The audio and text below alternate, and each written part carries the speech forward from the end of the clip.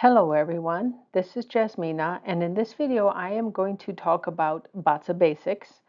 Now this video has a little bit of general discussion on the philosophy of Batsa, and I think that part is worth listening to. Then there's a short bit about the details of exactly what a Batsa looks like. Most people who know what they look like can skip through that, and then there's just a little bit after that. But this may be worth it even if you know what a batza is. Now, the this really part of it is really for the super beginners. I think a lot of people already know some of this information. There are many free sites that will calculate your batza, but not a lot of them will give you your elemental breakdown. And that is key to interpreting your batza. That will tell you what's going on. Uh, because unless you're going to start from scratch and analyze the elemental balance yourself, that's where a lot of the work comes in. I would say use one of these. So these are the best sites I know of. These first two are free. This one is free for like a 1 or 2 week period, and then you have to pay. But they do have some short-term options, and just make sure you cancel it. But after you've gotten what you need. But Joey Yap has one, and I'm not sure this is going to always be the right. In fact, I know it's not going to be right. Next year, this should be 2005, but or 25. But you also have to register here, so you can just Google Joey Yap's free Batsa calculator, and you'll get to the site where you're able to get to basically this site listed. And then you can enter your birth date and time. You do need your time, and I'm a proponent of solar time, which I'll talk about in a couple videos from now. But he does his results, the analysis, what comes out of it, is in a different format, but it's in a very useful format. So I do refer to his work a lot. That is, his analysis a lot, and how to interpret it on for you to understand what you're looking at. Now the Batsa calculator, this doesn't change its address, but it actually allows you to see 3 different methods of elemental breakdown. And it will tell you your Daymaster strength in terms of percentages. You can have anything from 100% strong to 50-50 to 100% weak. So, it can be anywhere in there. So it will tell you that in terms of uh, the things that are supporting you and the things that are opposing you. And then this last one, the Chinese Metasoft site, gives you yet another another interpretation or another school, and also will tell you in words what your Daymaster strength is. So that is good, and it actually gives it to you in the traditional sense and in the more modern sense. So the traditional sense is just based on the Daymaster and the month in which you were born, but really you have to look at your whole chart to understand what your Daymaster strength actually is. Now, one important thing that everybody needs to know is that the Batsa does not show your fate, even though Joey Yap's book says destiny analysis. It's not destiny. What it does show is your potential. That is key. It shows you what is going to be easier for you to learn or what kind of skills are easier for you to pick up, so that you can focus your attention on those areas. Now, at least 30,000 people share your same Batsa at your time of birth. Of course, not all of them are still alive, but this is a lot of people. And even really famous people. Albert Einstein, uh, the rich guys, like Bezos and all these kind of people. There are roughly 30,000 people that share their same matzah, but they don't have the same fate or the same results in their life. And of course, there are reasons why. Many of those people may have been born in a poor country. So these are things that really affect your potential, that can have you have an easy way to get to your potential, or maybe it's harder. So if you're born in a poor country, you tend not to have very good educational opportunities. So that really limits your potential. And if you were not born rich in these poor countries, it really, really limits your potential. There are some countries, including my own, where your opportunities are reduced due to gender, race, or religion, and there are other countries that are even worse than mine, uh, especially when it comes to gender. Now, these factors have a great deal to do with your ability to have a good education and also have good job opportunities available. That is, uh, if the country doesn't have many good jobs because it's a poor country, well, your options are limited. Now, one big factor is how your parents raised you. Now, a lot of that has to do with what their opportunities were. So it's not always because they do something wrong. They may also not have opportunities. One question to ask, did you travel regularly? Did you see new things? Or perhaps when you watch TV, did you watch educational things? Of course, some places that's very hard to come by. That is, educational stuff is not on TV very regularly.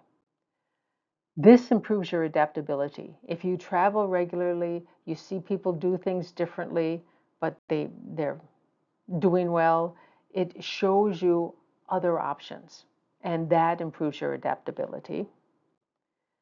What did your parents do in their leisure time? This is actually really, really important. Did they just watch TV, or did they do something else like read or do crossword puzzles, exercise? What did they do when they weren't working? If they did anything else other than watch TV, which is very passive, that sets a good example and shows you that they enjoy learning, they enjoy testing themselves. This shows you how you should live your life because you get affected by this whether you realize it or not.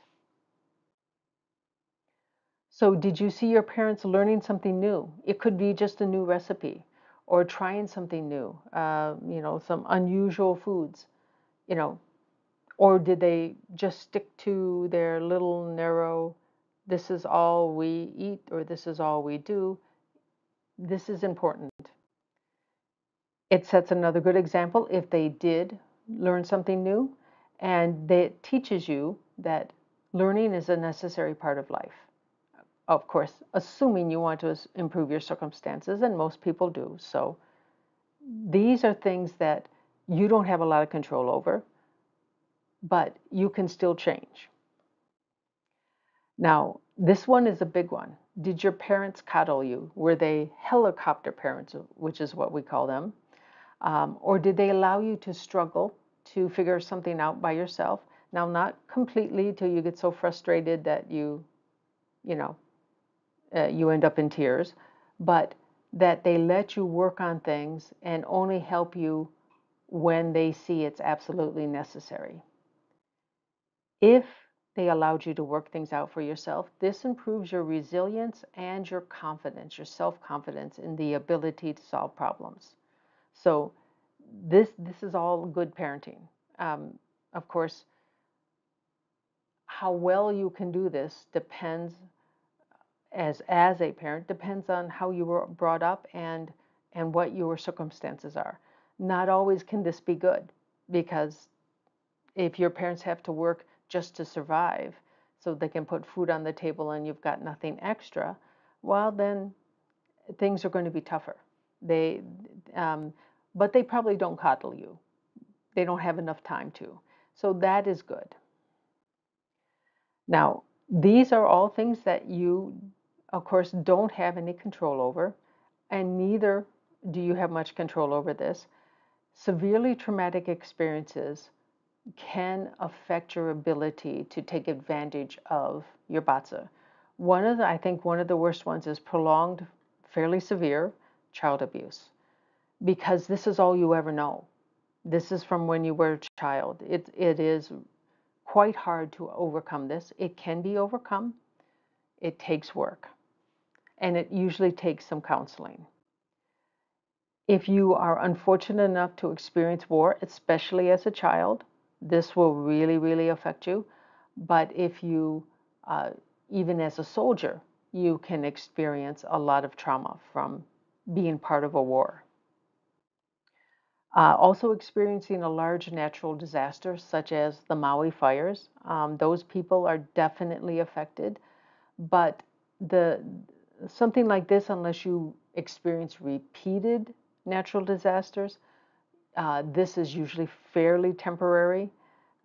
It makes you real skittish about something for a good period of time, but then things get better. This is the easiest one to overcome. I think the hardest is probably prolonged severe child abuse. Now, these type of experiences, of course, destroy people's sense of security, and that basically robs them of the energy to persevere and grow. I mean, they're stuck in their past experiences, and they need help to get over them. So if any of that applies to you, you really need to find some help, because um, this will allow you to move forward much faster in your life if you can overcome these past traumas. So all of these things are things that keep people from reaching their potential. Of course, a lot of these things you have no ability to change. The last one you can get help with, and uh, and the others you simply have to overcome, which is very hard to do. If it were easy, everybody would do it. So you just have to simply do your best. And the best is increasing your skills. Now, luck does play a part. Feng Shui can help with this, but Feng Shui does not work on its own. What Feng Shui does, it's actually an amplifier. Anything, any kind of energy or effort you put into improving your life, Feng Shui can amplify, if it's good Feng Shui, of course. So this is the one thing that you can actually have some control over, is the Feng Shui of your place. You may have to move, but this is something that you can actually do something about. You can't change your Batsa. Your Batsa is what it is. You do have luck pillars, which I haven't really discussed here. That can give you opportunities for certain periods of time, but you can't change the heart of your Batsa, but you can change your Feng Shui. Now, luck is probably the biggest factor between being super successful. And by successful, I mean making a comfortable living so you have enough money left over to do some savings. Um, but even though luck is the biggest thing, your Batsa is not irrelevant. It really does tell you what is the best place you should focus on so that you can move forward in your life. So to me, what you need to succeed is to use whatever talent your Batsa gives you to their best extent, rather than just wandering through life. Now, it is also likely that you will need to work quite hard on a small number of skills that you are not naturally talented in. So and these things are probably very uncomfortable and very hard. They're not easy, but if they were easy, everybody with a half decent childhood would be very successful. So this is what makes the difference between success and not success.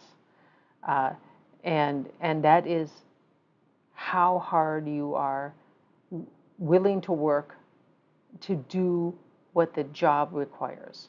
And here, when we're talking about success, we are largely talking about monetary success, which allows you to have a family, a good family life, and it allows you to have health because you can afford to see doctors on a regular basis and get medication when you need it. I mean, all that. It affects everything. Now, this hard work, picking up a talent or having a certain type of action that isn't natural in your Batsa. This is actually the heart of what balancing the Batsa really means. It's not wearing something. Like if you're low in metal, you shouldn't be wearing a lot of metal. You should be more determined. You should, learn how to be more determined and how to stick to things and work really hard and get it done no matter what it takes. That is what metal is, not what you put on your body. So here's where I'm going to start talking about what is actually in the Batsa. If you already know this, you can skip ahead. There's only a little bit more that is relevant in information. But this is a totally random Batsa. I have no idea what date this happens to refer to. The only thing I can tell you is the hour. This is like 3 to 5 in the afternoon. That's the only thing that I can really tell you because the snake is always that time. Other than that, I don't know. Now, I've never seen them arranged any differently. Almost always, actually always as far as I've seen, the heaven stem is on the top row. These are always elements. Anything that says stem is an element. The earthly branch, anything that says branch is an animal sign. Now the animal signs do have an element associated with them. But this doesn't go into most people's calculation of the elemental breakdown. What does get counted is these hidden stems. Now these stems are associated with the animal signs. So the rabbit has the wood, the yin wood, and that's it. It's the only one it has. And hidden stems will have anywhere between 1 and 3 elements. So I've got an example for each one of these. And there is what they call a main stem, or I'm sorry, a main chi in the hidden stems. And I have made those in bold and bigger. And then you have the sub chi, which is these extra ones. And they do make a little bit of a difference in the analysis, but it isn't. But it's still important that it's there. So I will have a table later that will tell you all of the animal signs, what their elements are, and what their hidden stems are. So this will come in later videos. You don't have to worry about it right now. A Joey app chart, a Batsa calculator website, and the Chinese Metasoft site all will tell you this. And any site should tell you this, because otherwise it's half done. Now, you will hear the term pillar. That's a column. Column and pillar, they're pretty much the same thing. The year pillar represents something in your life. It's usually your parents or your grandparents, superiors at work, somebody who is either older than you or is in a higher position than you. That's what the year pillar represents. And what's here will tell you what kind of interactions you often will have or typically will have in your life because of what's here. Now, the month is a very important one. It tells you about your siblings, the interaction with your siblings, with your coworkers, and also tells you about your career. That is how good your career will go. It doesn't always tell you what your talent is, but it does tell you something about what will happen with your career, and it interacts with your luck pillar. And I've talked about this before, and I'll talk about it more in some other videos. This is a pretty important pillar. The day pillar is also very important. It tells about yourself and your spouse. You are represented by your day master. Your day master is the heaven stem in the day pillar. So this person's day master is yin metal. We don't care about the animal sign. It is an element. So this person's is yin metal.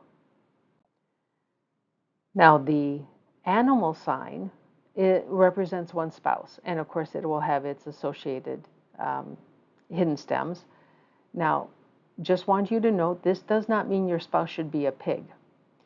What this does, with all the interaction with the rest of the chart, this will tell you or predict about how good the relationship will be, maybe what specific areas of your relationship there may be problems with, that kind of thing. Now, the last one is the hour pillar. This tells you about children, ideas, and investments. So these are kind of like output. This is what you produce. Now, investments, of course, produce for you, but you have to put something in with an investment. And so that, again, is output. So now, the interpretation of your Vatsa largely depends on the elements within your chart and how it interacts with your day master. That is, the day master is the focus. And a element can mean something different to different people if they have different day masters. So this is a key thing to understand.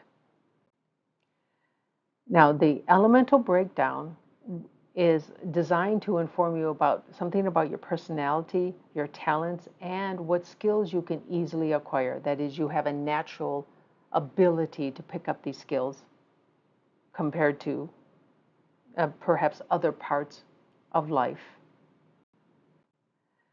It also tells you about your strength, your personal strength, your emotional strength, at least what comes naturally. The stability, how stable your personality is, also your growth potential. And this is based a lot on clashes and combinations and other interactions. And I'm going to talk about this kind of stuff in future videos. But if you use one of these things that does the elemental analysis for you, you will see, if you do all 5 of them, you will see that there are differences. Some people will have big differences, other people won't. And the more stable it is, let's say the more fixed it is. That is, you can be sure that you're getting it right. Now, just because different people come up with different things doesn't mean somebody's wrong. They look at the Vatsa in a different method. That's all it means. And who's right? I have no idea. I mean, this has not been tested. And theoretically it could be, but it would be expensive. So there are at least 5 different methods out there that I know of. And they're likely to give slightly different results. Some people it's a little more significant. Occasionally, it can result in a significant difference for a single topic. And I've seen that with my own Vatsa when it comes to health. And I've already covered this in another video. It's sitting somewhere on my channel. One set of analysis says I should already be dead. And the other one says I can live to 103. Now, I don't think either one is right. Obviously, one is definitely wrong because I'm still alive, but and haven't had any really, really significant health issues that endangered my life. So obviously, one is not right. But it may be because I'm, you know, I eat well. That is, I eat healthy foods. I'm still at a healthy weight, even in my 60s, which is like really unusual. Maybe this is the reason why I could surpass what that one analysis said. So, you know, I don't have a huge trust in BATSA, especially when they get super detailed. I think it does a good general overall view, though. And I think this can tell you what kind of, not what industry you should be in, but what kind of job, what kind of skills do you need, uh, uh, what kind of things do you need to do in that job. Your BATSA can tell you which is your best job by what you do in the job, not by what quote unquote industry it's in. I don't buy that at all. Maybe it made sense centuries ago when there was only like 4 or 5 different jobs out there. So that's basically it. I'd like to thank you for watching.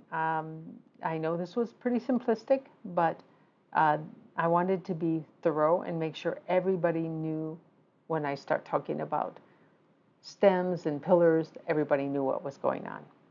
Thanks again for watching.